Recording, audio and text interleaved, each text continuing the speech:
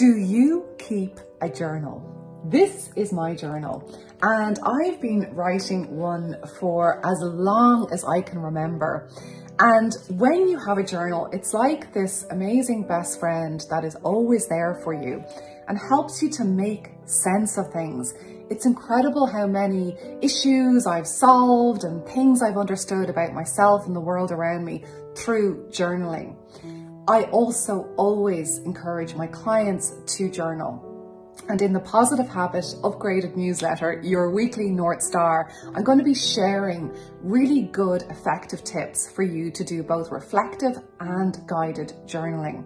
It's so interesting because some people just love it. They just take to it like a duck to water, and others have a block. So you could be one of those people. And if so, I want to help you. So please do remember to join me on the journey. There's only 4 days left until the really, really good limited early bird offer ends. So I'm looking forward to sharing more. See you soon.